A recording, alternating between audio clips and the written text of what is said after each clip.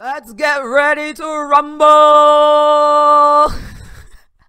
Guys, welcome to today's Love Handles workout. When you're done sweating, just chill out with me for a bit. I have a gift for you. We're jumping straight into a warm-up of side reaches today. You already know the deal. If you don't have a proper warm-up done, pause the video, get that in really fast. I have ideas for you in the description box. Otherwise, just reach from side to side. Make sure you're stretching each arm as far out as you can go. Take it easy. It's just a warm-up. Good. Beautiful. You're on track. That looks good.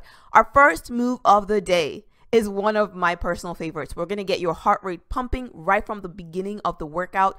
Don't worry. I am here with you. I'm on your team. We're doing this together. Are you ready? Let's go. When you're doing your double tray taps, hop your feet in unison from side to side. Make sure your stomach is sucked in really firmly. Your stomach should feel like it's about to be punched, like I'm about to give you a nice punch in your gut. I would never do that to you, by the way, but that's how hard your abs should feel. Keep that soft bend in your knee. Raise your arms just a bit. Perfect. You're doing it. Almost there. 3, 2, 1. Boom. You did it. You did it. Let's go. If you're able, you can start doing the exercise right from the preview. But if you need that little bit of a break, take it. Okay, let's go. Side reaches. Reach up to the ceiling. Stretch out those arms. Full range of motion. Bring your arms all the way down to your waist and then all the way up to the ceiling. I love what you're doing. I love that you're keeping your stomach nice and tight. That's very important. 1 foot at a time. Your toes should just tap the floor. You're taking that heel off of the floor and just tapping the floor with your toes. Look at that. So many things moving all at once. I like it. You're almost there. 2, 1 time. Next up, we're going to do a little bit of hopping. If you're unable to jump, do the modified version you see on the right. In both instances, you want to keep a slight bend in your knee. Are you ready? Okay, take a deep breath. Let's go. If you're jumping, go as far to each side as you can. And when you land, make sure you're landing with a very soft bend in your knee. You don't want to lock your knees when you're landing. If you're stepping, step as quickly as you can. That looks good. Keep going. Keep going. You're doing amazing. Keep going. There's a short break. There's a short break coming. So if you're working through the previews and you can do that, keep going. Almost there. Hop. And time. Beautiful. Okay, we're going to do some more of these side-to-side movements. These are so very effective because not only are they helping you to burn the fat you need to lose, especially to target your love handles. I'll talk more about that in just a minute. Hang with me here, but let's just get through the workout. Let's go. Punch, punch, punch, punch. Just a very gentle hop. You don't have to hop all the way to the ceiling. Just as long as your toes clear the floor just a little bit, it counts. Make sure your arms are parallel to the floor as you punch to each side. Beautiful. Turn your whole torso to each side as you punch. Good. Oh, I love that energy. Keep going. Keep going. You're doing good. Suck your abs in. Keep that core nice and tight. And time. I told you there was a break coming. Take this time to catch your breath. If you do not need this break, skip ahead. If you need the break, drink some water. Give yourself a pat on the back. You're doing amazing. I'm enjoying working out with you. I'll be back in just a few seconds so we can finish up this workout. If you are enjoying this workout so far, make sure you check out my website, KobokoFitness.com. There I have longer workouts, better workouts, amazing programs, everything you need to be the best you. Let's jump back into the workout. We're going to continue our theme of stepping from side to side. This time, I want you to cross your arms in front of you as you step to each side. Go at your own pace. Your pace is always the best pace for your particular body. Okay, you got me? Let's go. 30 seconds. Keep those arms raised. When you bring your arms to the back, think about your shoulder blades in the back. Try to clap your shoulder blades together in the back. That's how far back I want your elbows to go. All the way back, all the way forward. Beautiful. Yes, exactly. Just like that. Now keep stepping. 1 foot should go behind the other, just very slightly. 3, 2, 1. Don't think about it too much. Let's do this last movement. There's a bit of hopping involved. If you're unable to do the hopping, do the modification you see on the right. Do your best. This is one of the best exercises in this whole workout. It's my favorite in this workout. Let's go. Hands on the waist, make a big circle with your hips. There you go. And bring your feet together.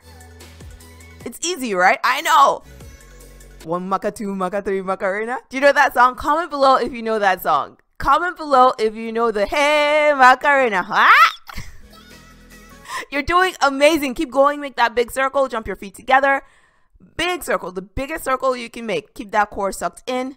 3, 2, 1. Yes! You did it! Thank you so much for working out with me today. Check out my website for longer workouts, more fun workouts. Now it is time for magic moments, the part of the workout where I give you all the tea so that when you walk past the mirror, you're not going to be able to stop yourself from looking and being like, damn, girl.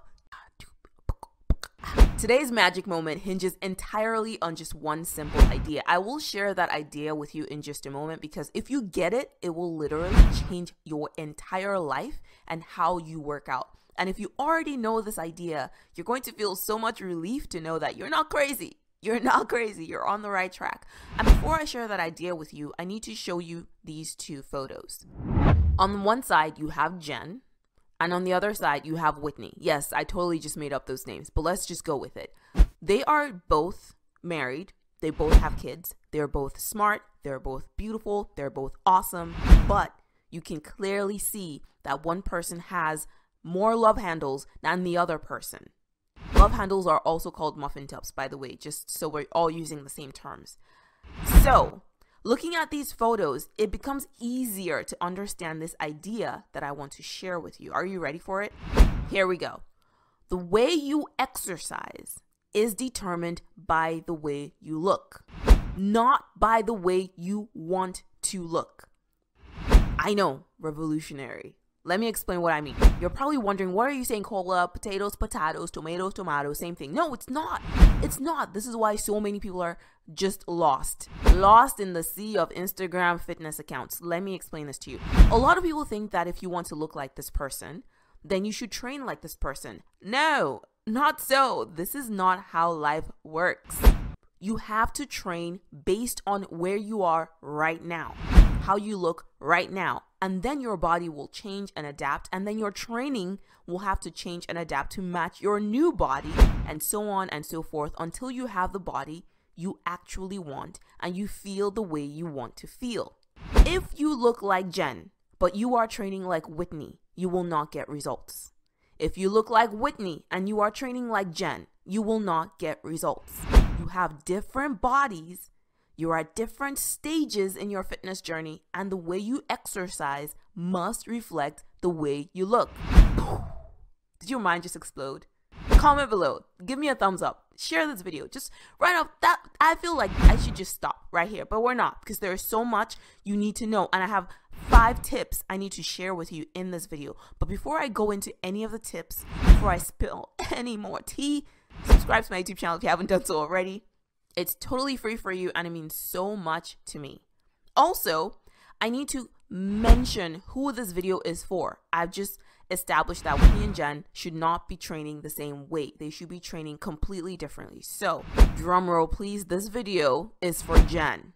If you look like Whitney, there are still some tidbits you can take from this video, but not everything I am saying in this video is going to be applicable to you. This video was made totally just for Jenn.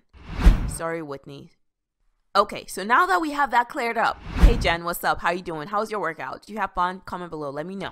Let's talk. How do you lose your love handles? I'm going to give you a foolproof list of tips that you can follow. If you do what I say, you literally cannot go wrong, because this advice is literally just for you.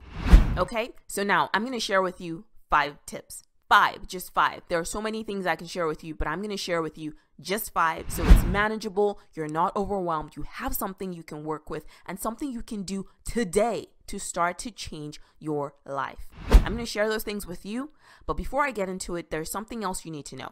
And that is, if you want to see fast results, no BS, no going back and forth, no losing, then gaining, then losing, then gaining, none of that. If you want that for yourself, you have to have the discipline to have one goal at a time. Don't go out here trying to lose love handles and tone your booty and tone your arms. And no, please don't do that.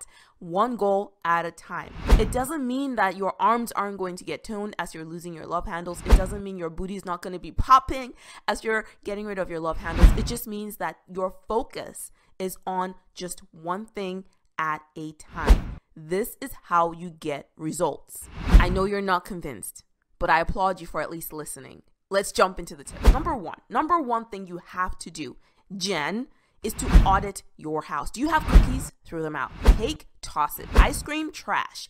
Fries? No. Does that sound hard? Yeah, it does, because it is hard. But you want the truth, right? This is it. No filler, no filter, no euphemism, just the facts and the truth.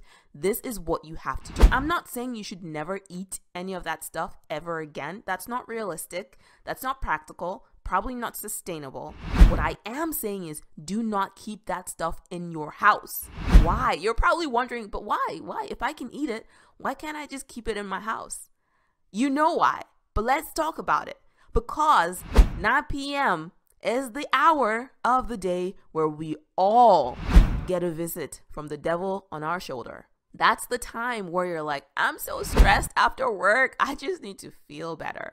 I'm so overwhelmed. I don't want to do anything. I'm just going to have a little bit of this. Oh, you know what would feel so good right now? Just some melted chocolate. It's at 9 p.m. That's when this stuff happens. If you don't have this in your house, if you don't have the cookies in your house, you don't have the cake in your house, you don't have any of that stuff in your house, mind you, you make this decision not to keep this stuff in your house when you are feeling good. When you're feeling motivated. You make this decision on a Sunday, on a Saturday, when there is no temptations. You make this decision in the morning. You know, you make this decision when you're feeling good, okay? Don't decide this at night. Decide this in the morning, on Sunday morning, that you're not going to buy any of these processed things that make your body store fat in that belly area. You make that decision when you are at your peak to being committed to being fit and healthy, so that when 9 p.m. rolls around, it just isn't in your house. Now, here's the thing. I know if you're watching this video, you have a car, there's gas in the car, you can grab your car keys and just go to McDonald's or Walmart, the market, wherever, to buy what you want. That's okay. But guess what? It's going to take you 5 minutes to get into your slippers, put on your clothes, grab your car keys to drive over to the fast food place or to the grocery store or wherever you buy your stuff from. That 5 minutes gives you time to think, do I really want to do this? Is this really in my best interest? And if you decide yes, then get in your car. It'll take you another 5 to 10 minutes to get to the spot to meet your dealer to give you these drugs. Oh, I'm sorry, cake, cookies, you know, that stuff. That's another 5 to 10 minutes you have to really think and have my voice echo in your head. You will hear my voice in your head telling you, Jen, what are you doing? I'm so sorry. That was so loud. So if you go through all of that and you are still like, yes, I need the burger. Okay, get it. You know, YOLO, you live once, enjoy your life. You know, I'm a big fan of balance. Not all the time kale and broccoli, you know, sometimes ramen, sometimes cookies. So that's the step one, just getting that, all of it, by the way, 100%. And I can hear you right now telling me, but I don't live alone. My spouse likes this stuff. My children like this stuff. How can I deprive them of that just because I want to be healthy? You don't deprive them of that. You save them from that so they don't have to struggle the way you have struggled. You feel me? That was hard to say. But I love you too much to allow yourself, give yourself a pass based on that. Your family loves you. They will support your decision. And you can tell them it's just for a short time. You know, it's just 3 weeks, guys. Just 3 weeks without cookies. We can do it. I'm sure your family can understand for 3 weeks. All right. Tip number 2 is you have to pick a way to track your progress. There are about 16 to 20 different ways you could track your progress. I'm not going to go over all 16 to 20 of them because we're going to be here for 5 hours if I did that. So in this video, I'm just going to touch on the 3 most popular and effective ones. These 3 work for 80% of people. The remaining 20% of you, you're out of luck, and I'm just so sorry for that. Okay, let's talk. You can't skip this, by the way. You cannot skip this tip. This is a all the tips I'm giving you in this video are mandatory tips. If you skip them, if you do anything without doing these 5 things, you're not going to get results. You must. You just have to. Now that I've freaked you out, let me tell you what they are. Number 1 is the one that is the least preferred method. Most people don't like this method, but it works. And it's effective for a good number of people. And for that reason, I'm going to mention it. And that is checking your numbers. It's not for everyone. I'm so sorry if this triggered you. If you have an eating disorder, a history of eating disorders, anything like that, just block your ears, don't listen to this part. But for some of you, numbers is the only thing that works for you. Seeing your weight, seeing your body fat percentage, seeing your calorie count in your calorie counting app of your choice, seeing your split of how many carbs you ate, how many grams of fat you ate, how many grams of protein you ate per meal, per day. This is what works for you. If this works for you, follow that. Don't allow yourself to stop doing what works for you because it's popular and trendy to say, don't check numbers. So that's number 1. Number 2, this one is one that it works for most people, but not everybody. But it works, so let's talk about it. And that would be taking photos of yourself. This is exactly what it sounds like. Standing in your skimpy underwear and taking unflattering photos of yourself in your bathroom mirror or asking somebody to do it for you. And you just compare your photos to see your progress or lack thereof. And the last method is one that works for the most number of people, but it's also not for everybody. And that is going by how you feel. Going by how you feel at an identity level. When you look at yourself in the mirror, do you see who you think yourself to be? That sounds so vague, but I'm shocked by how well this works for some people. So look at yourself in the mirror. Do I look the way I believe I should look? Do I look like the person I know myself to be? If the answer is yes, or I am looking more and more like that person, then yeah, you're good. If you feel good, that's good. But if you don't feel good, then something needs to change, and that's your method. So 3 ways. Let me quickly recap. Numbers, photos, and feelings. Those are the 3 ways. Pick your poison. I'm not going to tell you which one I personally prefer. Maybe I will. Maybe I should. I'll save that for the end of the video. I'll tell you at the end of the video. I'm a bit shy to say which one I like because I don't want you to think that the one I like is the one you need to use, because that's not true. You just have to do what works for your specific makeup and preferences. So pick one. You cannot get results if you don't pick one. If you're thinking, nah, this is just too much. This is hard. I just want to be happy. And as long as I am happy, then it's all good. I don't have to do all this. I don't have to be tracking my progress, checking with my feelings. Feelings? If you're thinking that, I am giving you side eye for real. Let me tell you why. Happiness is a state of mind. You can do these hard things I'm talking about and be happy at the same time. You can eat kale chips and be happy at the same time. Actually, no, that's a lie. That's not possible. It's not possible. Kale chips and happiness, they're just antonyms. But you understand what I mean, right? I'm a happy person and I want you to be happy. Your happiness is very important to me. However, I don't want you to use that as an excuse to not do the hard work that I can help you do. I can help you. I want to help you. That's why I put these videos out there. So let's go into the 3rd tip, which is probably the most direct way I can help you. And that is find a workout program that works for you. Stitching together workout videos on YouTube is all good. It's a great place to start. I highly recommend it. I encourage it. It's why I continue to put out workouts on YouTube. I want you to start somewhere. But once you're ready to really start to see results, you need a program that has a logical flow and structure to it. So of course, I recommend my 21-day belly fat focus program. We call it 21-day BFF. Hundreds of people have gone through this program. It is effective. It works. Get it on my website and then download my app so you can access it on the go. You can get offline access to this, so you don't even need internet or anything. You can just do your workouts. It's easy, it's fast, it works. It's a great place to start. And I'm not just saying that because it's my program. I'm saying it because it works.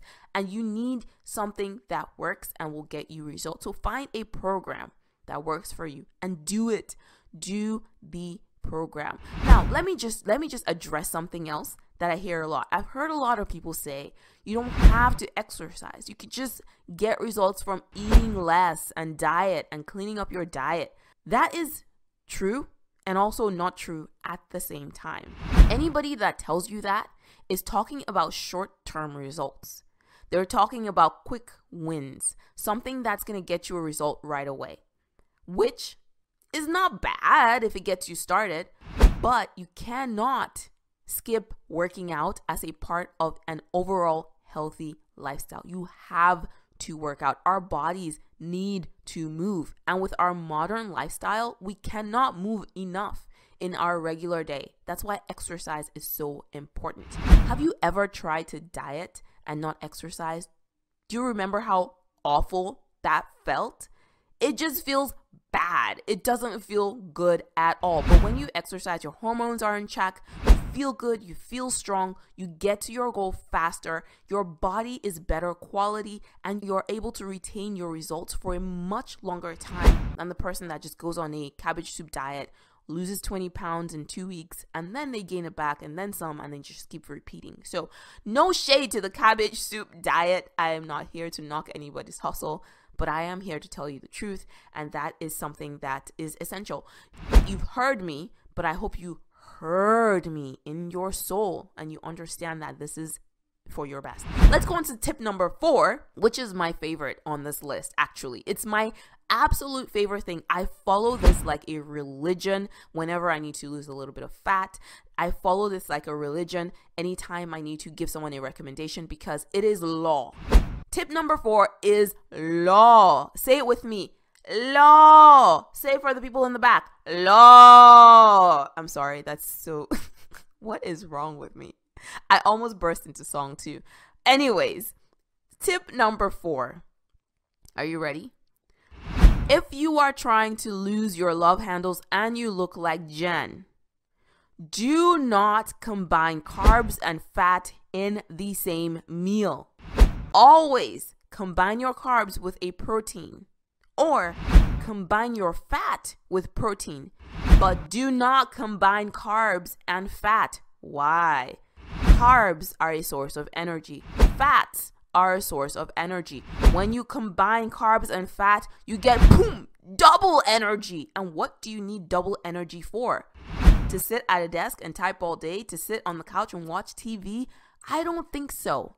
So now you have all this energy in your body from that combination of carbs and fat. Your body doesn't have anything to do with it because you're not chasing any lions, you're not running from any hyenas, you're not traversing the Marambusi Desert. I don't know if that's a real place. It just came to my mind.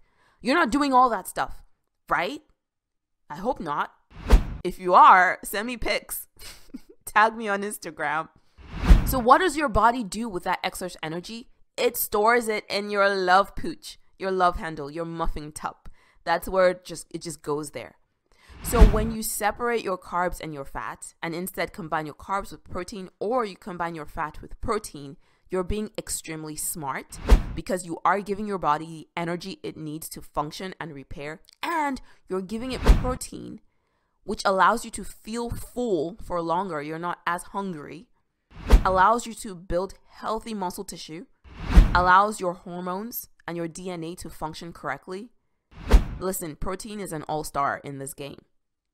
So what are some examples of carbs and fat? Because I know for me, as a personal trainer, these things come to me very naturally, but I want to break it down so that you have no excuse. That's my goal. I want you to finish watching this video and be like, okay, I have no excuse. I gotta do something, okay? So some carbs that we're all familiar with. We all love this, I think. I do. I love this stuff. Bread.